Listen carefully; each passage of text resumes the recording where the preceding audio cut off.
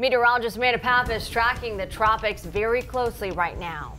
Right now, we're keeping an eye on the Caribbean. So that's what I need you to know. So there's 3 different areas that we're watching along with the National Hurricane Center, and it's over towards the central portion of the Atlantic, right? We have 2 different areas of development. They look like they're moving towards us, but they're not.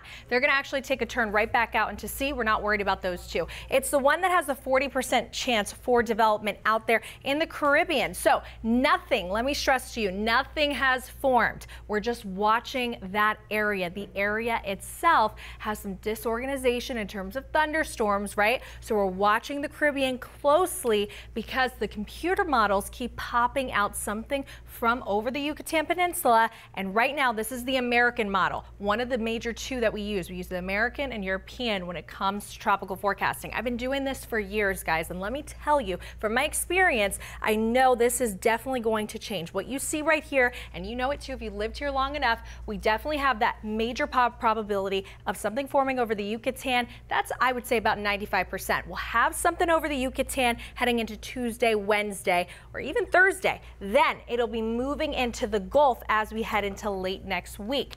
Where it goes from there is going to be the major question. Right now, we see on our American model right here that it does have a good idea that it could potentially be impacting the Gulf Coast, especially anywhere from Texas all the way to the Panhandle. So including us here in Florida, especially for the Tampa Bay area, we got to keep an eye on this one. The European looking to put it more towards the western portion of the Gulf. But either way, look, this is the time, September, to see all of this tropical activity.